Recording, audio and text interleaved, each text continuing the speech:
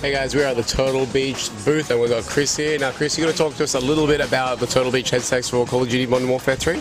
Absolutely. The thing to remember about the Call of Duty Modern Warfare 3 headsets, it's custom made for the game by the engineers at Turtle Beach in conjunction with Activision. They've made the sound as it's meant to be heard. Now you guys have got a different couple of lines of headsets. This is not the one Call of Duty 3 headset. What are the differences? Right, first up we've got the top of the range, which is the Air Force Delta. Absolute top of the range with wireless, Bluetooth, so you can chat on your phone while you're playing your gaming as well. Also, fully programmable headset. You can directly program the DSP on this headset if you want, then save as a preset on there. And what platforms is that one compatible with? Mainly PlayStation and Xbox. They can also be used with your PC and Mac as well. And what sort of damage are people looking to do to their credit cards on this one?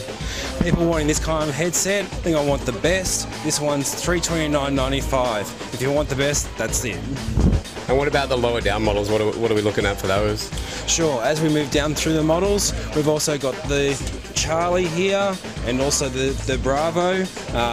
They're coming in around about $199.95 for those ones. And then down to the entry level ones, which is the Foxtrots, they're at $139.95. Cool. And what are the differences between the Bravos and the Foxtrots? Mainly the formats that they're compatible with, whether they have 7.1 surround sound or stereo, wireless, all those features change as you come down the range in value.